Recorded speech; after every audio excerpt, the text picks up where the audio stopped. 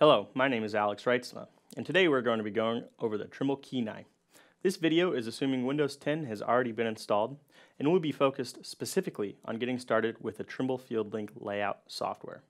First of all, there are several network settings that optimize the radio connection within Windows 10. Let's take a look at these.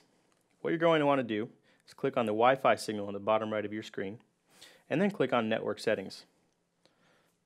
There are several options that connect to random hotspots within your work area that you don't want to connect to. Make sure that all these settings are turned off, such as connect to suggested open hotspots and connect to paid Wi-Fi services. This optimizes the radio connection within Trimble Field Link. Next, you're going to need to install Trimble Installation Manager. This is done from www.trimble.com/installation manager. Trimble Installation Manager is the system used to install all updates as well as initial installation of Trimble Field Link. You'll see the Download Trimble Installation Manager on the right side of your screen, and go ahead and download this. After this goes through, you can simply launch the Trimble Installation Manager and ensure that all modules appear that you expect to purchase. If all modules are not present, contact your Trimble distributor and send them the serial number displayed at the top of the Trimble Installation Manager. Make sure that all modules are checked and simply hit install at the bottom right.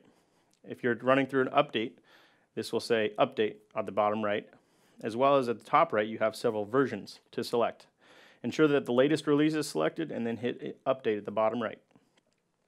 After initial installation, we can launch Trimble Field Link, and what is displayed is an empty job file.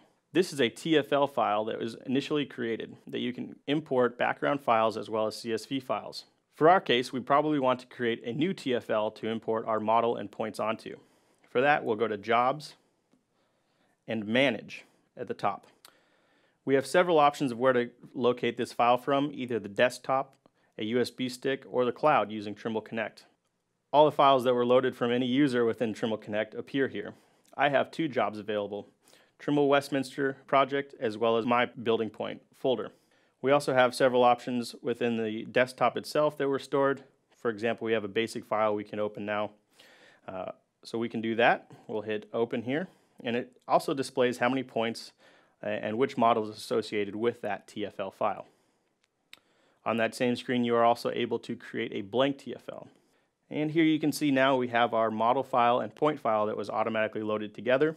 Rotating it, we can see that these points loaded together, and now we're ready to lay out within Trimble Field Link. If you'd like to learn more tips and tricks, check out our YouTube channel or contact your local BuildingPoint representative. Thanks for watching.